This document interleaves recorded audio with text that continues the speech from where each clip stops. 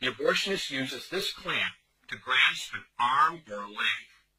Once he has a firm grip, the abortionist pulls hard in order to tear the limb from the baby's body.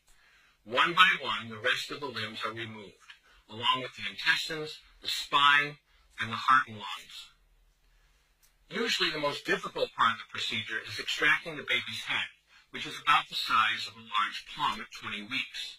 The head is grasped. The abortionist then removes skull pieces. He removes the placenta and any leftover parts of the baby with a curette, scraping the lining of the uterus for any remaining tissue.